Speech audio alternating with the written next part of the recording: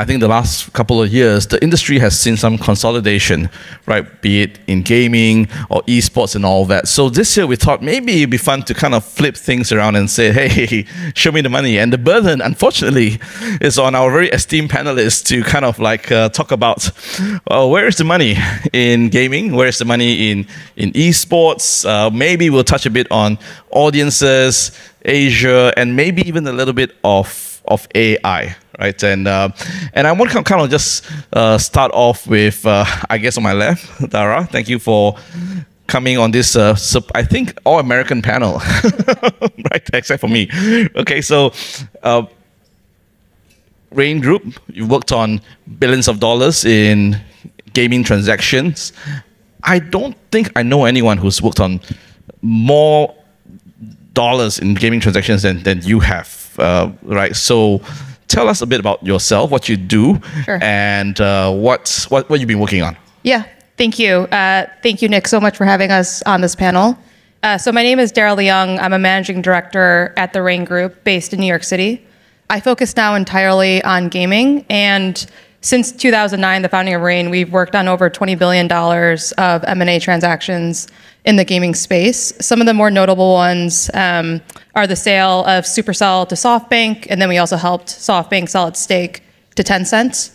We helped Playtika exit to Giant Interactive for $4.5 billion. We helped Epic Games raise over $3 billion of capital. So we've certainly seen a ton of activity over the last decade, and especially over the last 3 years in gaming M&A consolidation and transaction. I think the difference of what we see this year relative to the last three is that there's been such a frenzy of activity from 2020 to 2022 that it has slowed down significantly. And now we're seeing a lot of the biggest players hit pause, just given how much they've paid up over the last few years and how some of that synergy isn't being realized. And that's very different, I would say, than the deals that happened before that. So like if you look at deals that were happening in 2010 to call it 2019, those deals were priced like at a healthy rate. It was somewhere between 9 to 13 times that people were paying for that. And you can realize synergies when that's the multiple that's being paid.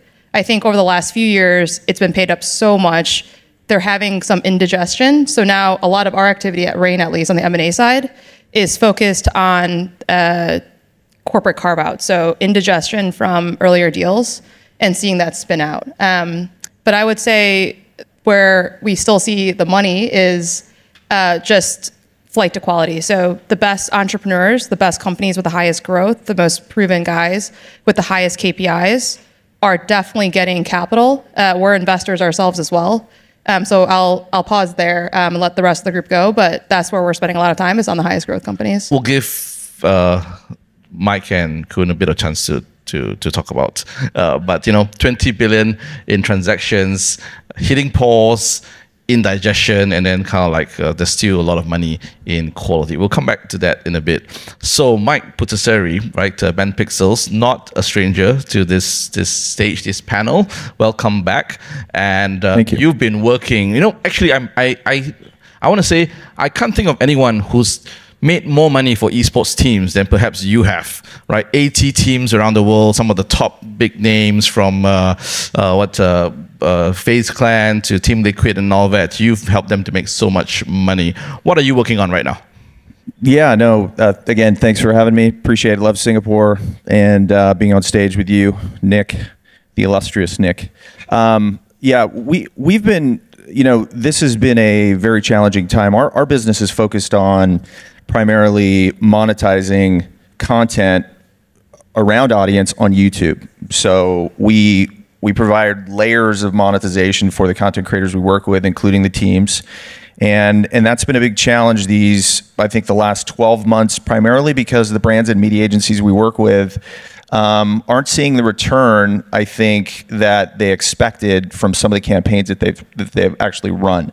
And I think that really is, that's a difficult situation, right? When you're trying to generate real revenue for these teams. At the end of the day, and I think there's been a focus around the team. A lot of the teams have been owned by traditional sports ownership.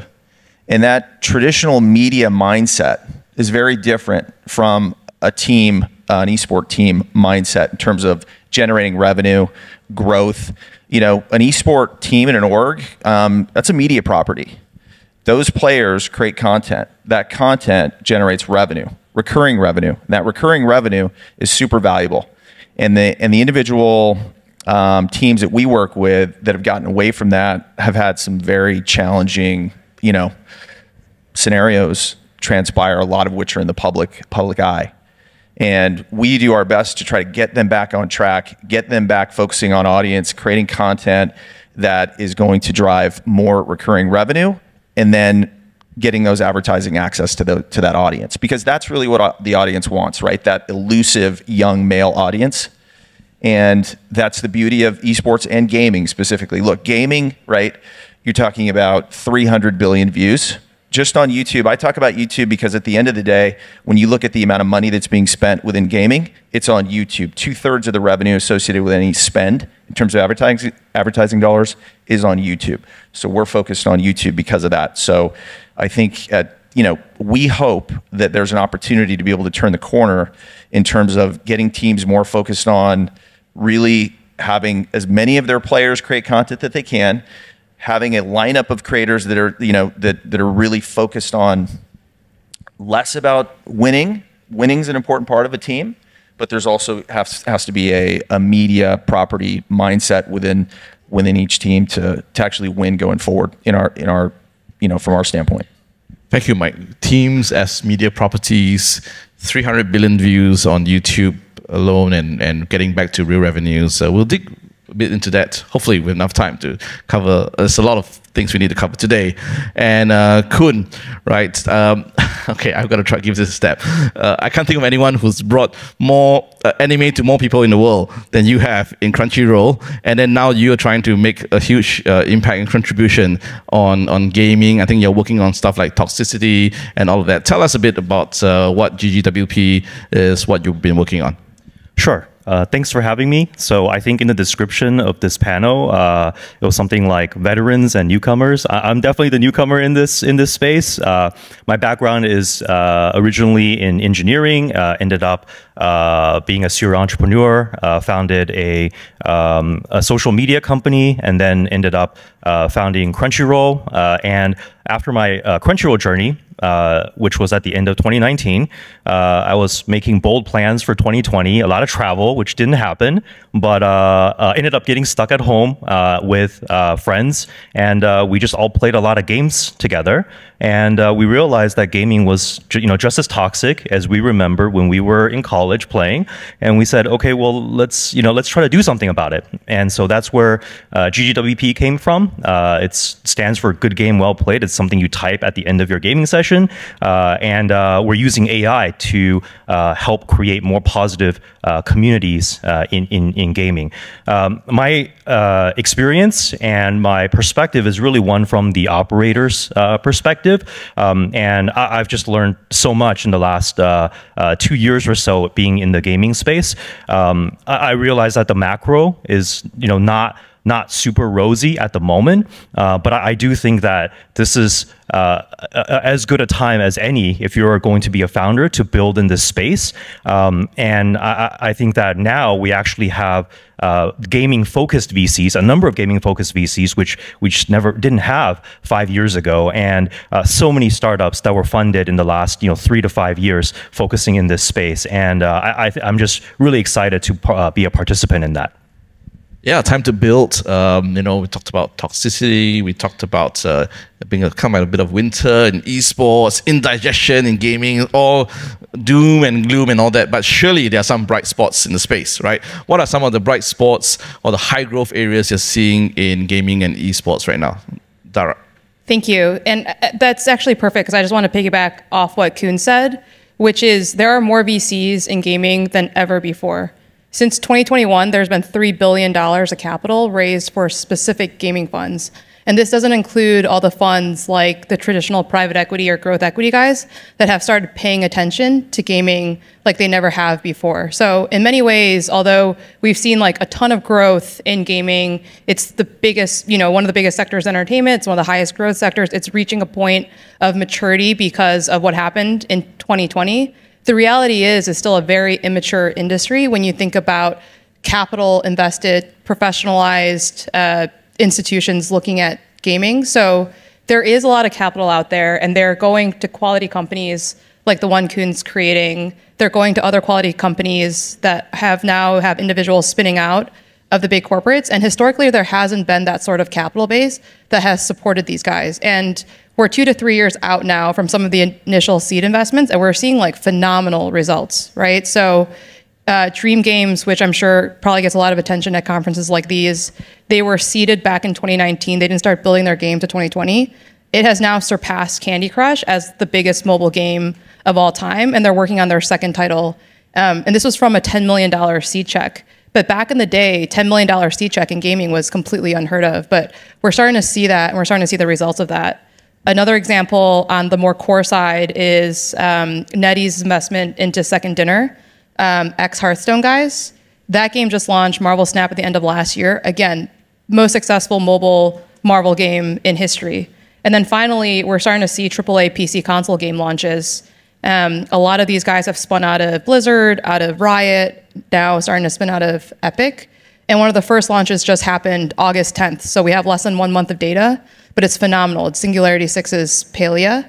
And it's proving out a lot of the theses that entrepreneurs wanted to have while they're at gaming companies, bigger ones, but previously didn't have capital. So there's capital going into these companies, there's capital going into these founders, and the results are remarkable. And this is just the beginning, right? This is like the first time we've seen really institutional capital going into gaming like this. And I think there's a lot more to come. I think potentially some things aren't going to work, but this is early stages of early stage investing. Like a lot of them aren't going to work, but for the first time, there's capital to support the ones that will. When Dara says that you've done more than 10 billion of transactions, and you say it's still early, still growing and professionalizing, that gives me a lot of hope, right? That there's a lot more. I don't know, Mike, from where you're sitting, right? What are some of the bright spots, right? Surely some of this growth or this bright spots in the gaming sector would come into esports or into YouTube as well. Yeah, I mean, for us, the perspective is around the audience and the growth there. I think that the spike that occurred during the pandemic was significant, and that drove a lot of revenue across the industry. Even since then, there's been a 30% compound annual growth rate, which I think is amazing around gaming. Gaming is on a high growth trajectory across the globe. I think what's interesting and why we love our partners here with HepMill and spending a lot of time across Asia and building a real business here is when you look at that 300 billion in views, over 55% of it is across Asia, specifically Southeast Asia. So, I've heard some panels talk about the opportunity across Southeast Asia. It's enormous from an audience growth standpoint. And, we're excited about that. We're excited about our teams, our creator partners being able to lean into that, but more importantly, kind of advocating across the brands that we work with that there's real opportunity here. There's global opportunity. It's not just in North America. It's primarily in Asia. So, yeah. Yeah. Thank you. And Kun, right? So 2 weeks ago, I was in Riyadh. It's my first time there. Never been. I think we crossed each other, like maybe on the flights. Nice. Right? Okay. And I was just amazed by what I saw. They were the Saudi government's basically investing like 40 billion into gaming and esports in the next 7 or 8 years. They're building out like a lot of infrastructure. They're trying to build out the entire Middle East region. There's hundreds of millions of audience there, and it's really hot out there. So like, what else can you do? Well, play games. That's going to be a huge area of growth for them, especially right now when there's not a lot of capital to be had in the traditional avenues of that. And so I'm super excited by just that development in and of itself, and continue to fuel entrepreneurs and just the growth of gaming in Middle East as well as in Southeast Asia. One of the companies I angeled in, Katarina, they're engaging at the college level. There he is. They're really deeply woven into the college and the scene for young adults to engage in gaming as really a part of their lifestyle. And they just had like a huge convention that had like 40,000 people show up. It's like their first year. Right, I'm going to stay with Kun for a minute there, and like you were in Riyadh, and we had actually His Royal Highness Faisal Bender, who was here last year, and he was talking about his billions of dollars of budgets to contribute, to have gaming and esports contribute like I think 1% of GDP in Saudi, right? That was his plan, and we're now seeing that play out, and seeing it in the flesh in Riyadh is pretty incredible, right? But yourself, you've invested in content, in media, and now you're looking at gaming and esports and all that. I want to hear your thoughts on AI, right? Just kind of like have you been looking in the area and how that plays in gaming and esports? Yeah, so we were pretty early in AI when we started the company. Our company is basically using AI and built from the ground up to detect when there's toxicity or positive behavior in games, and to reward players for being positive. And what we've seen in terms of the new generation of AI technology that's coming into the space, I think is quite remarkable. I think it is using AI to create content, to create assets, to create characters, to create experiences.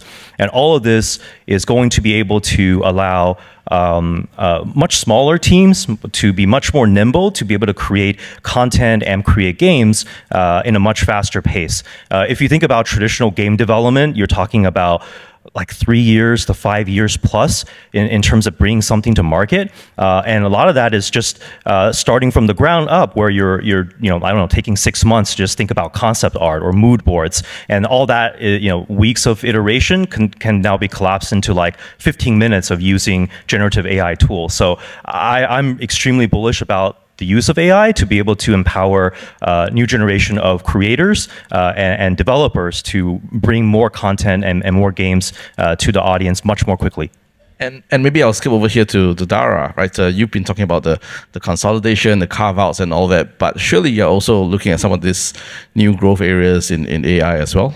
Yeah, absolutely. I think where we might differ from, now I'm putting on the Raine investor hat, where we might differ from some other investors on this is we've had a ton of experiences on the tech and tool side from our M&A business. We helped sell Weta for $1.8 billion to Unity. A lot of the Epic Games capital raising that we did was centered around the value of the Unreal Engine. So we have a first row view of the power of tech and tools in gaming, media, and entertainment. I think the reality of it is, though, it's extraordinarily hard to monetize AI or tech and tools in and of itself. It's just a capped TAM based on how much you can really charge.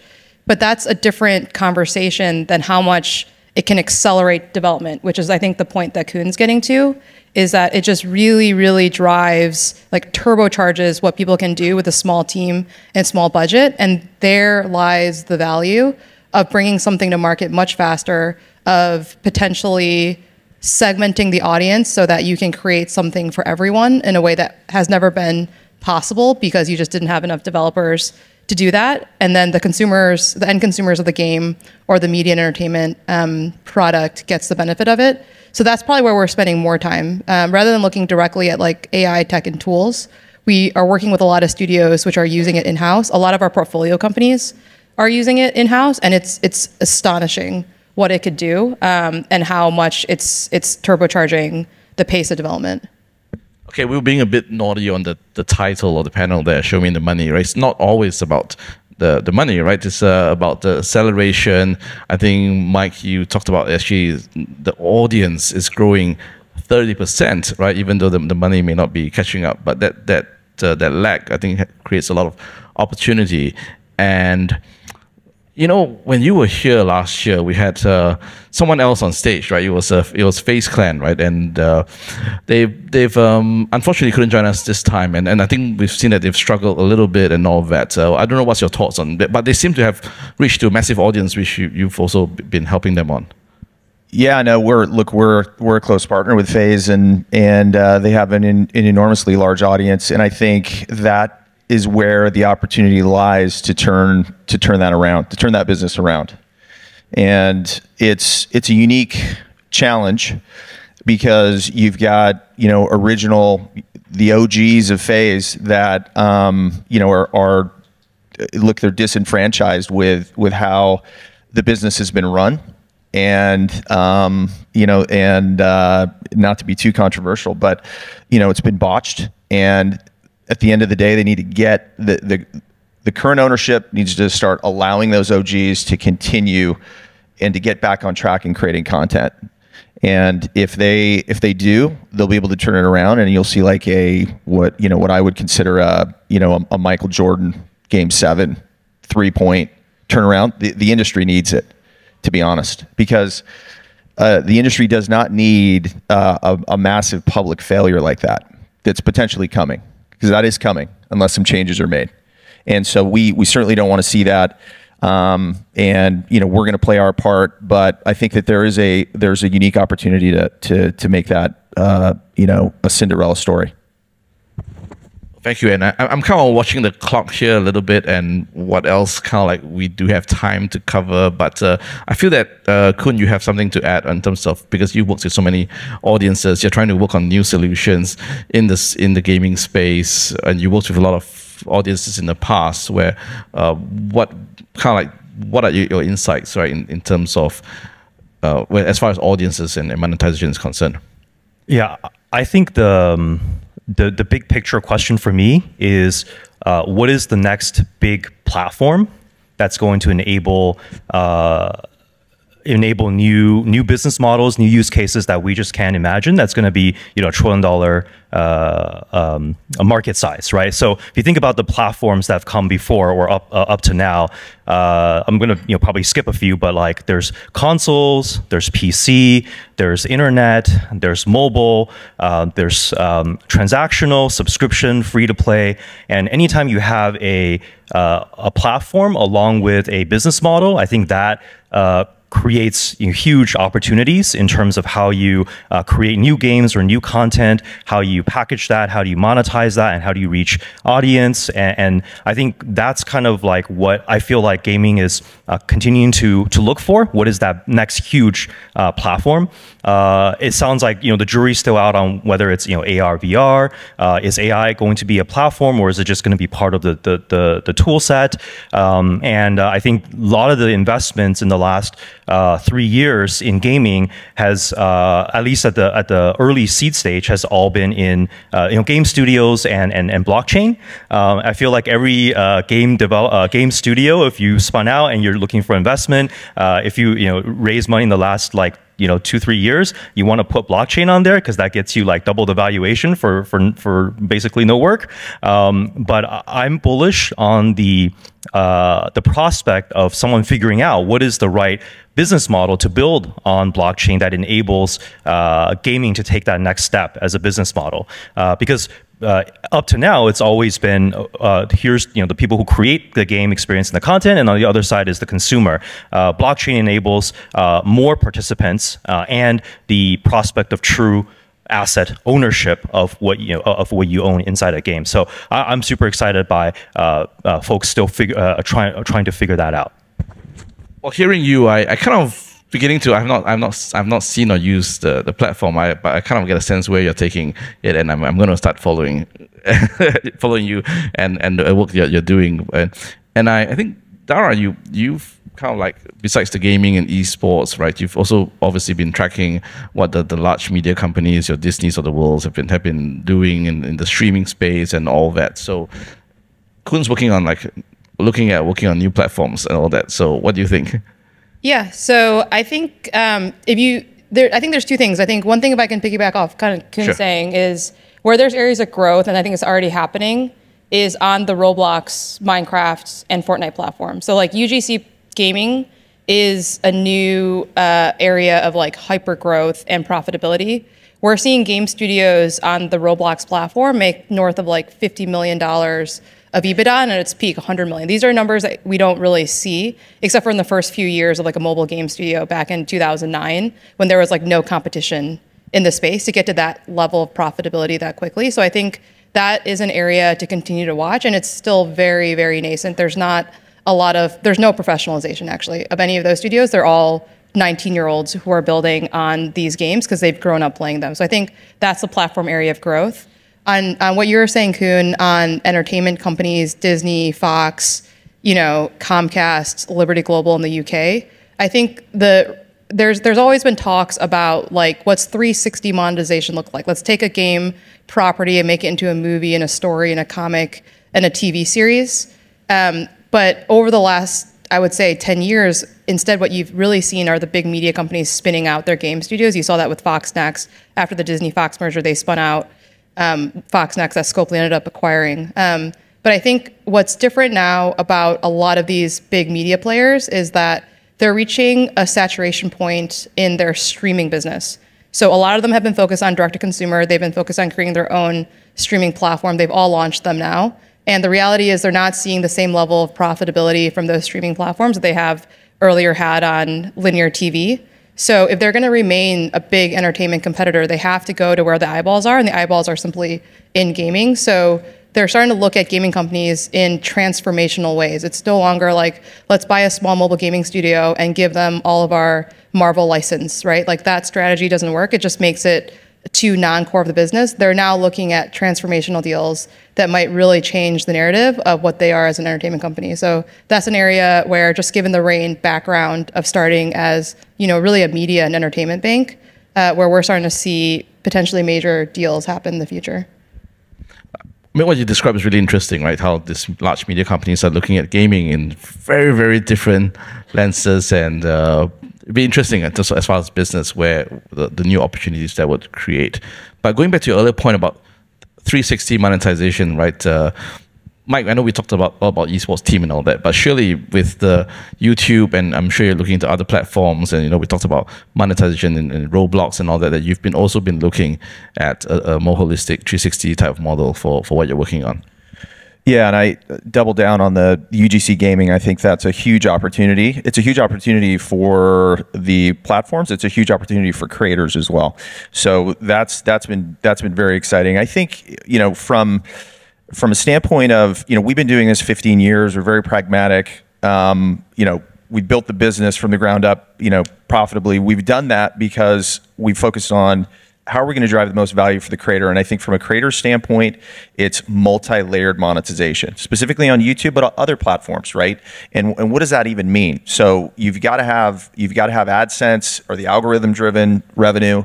You've got to have branded content coming your way. You've got to be focused on potentially putting together products that align with your either content, which you've seen. Obviously, everybody's seen Mr. Beast as leading the forefront of that. From that standpoint, there's a ton of opportunity there for some of the larger creators. And look, there's also premium media, which no one ever talks about. Everybody talks about media in the traditional media standpoint, but we don't talk about premium media as it relates to specifically YouTube. So the ability to be able to target brands and media agencies, being able to target specifically individual creators or groups of creators, right? If you want to target just Fortnite creators, you have the ability to do that. A lot of brands and media agencies don't understand that. We've been spending about 3.5, 4 years educating the brands and media agencies about that. They understand they could do that from a music standpoint. They've been doing it with Vivo for a long time. But that's that's 300% more revenue for a creator without any additional work. So we've launched that here in Asia, across APAC or Southeast Asia, and that's been, it's an education process. It's been hard because the brands don't even really understand that they can do it. It's premium, so they have to spend a little bit more, but ultimately the results are there. It's like 10 times more effective of a campaign.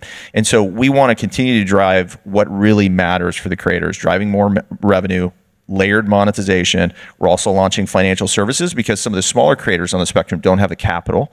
So we're leaning into that as well. I think that kind of holistic view of what is going to drive viewership, audience, right, and monetization for the creator, that I think is an opportunity for us as a business and the industry to be able to kind of incorporate some of these things that are going on outside of gaming inside of gaming. Well, it looks like we are at the top of our half hour, right? We've definitely started by putting everyone on a bit of a back foot, talking about showing the money, but obviously there's so much more behind that, right? And besides the money, I really kind of like, I don't know about you, but it feels like a pretty serious, but a very, very educational session about where the growth, the bright spots are in gaming, in esports, in audiences, in platforms, and potentially the transformational aspects of where gaming is going with the inputs of the different stakeholders in the large media companies and all that. So with that, if you can join me to thank Dara, Mike, and Kun for this very, very interesting session. Thank you. Thank you so much. Thank you, Nick.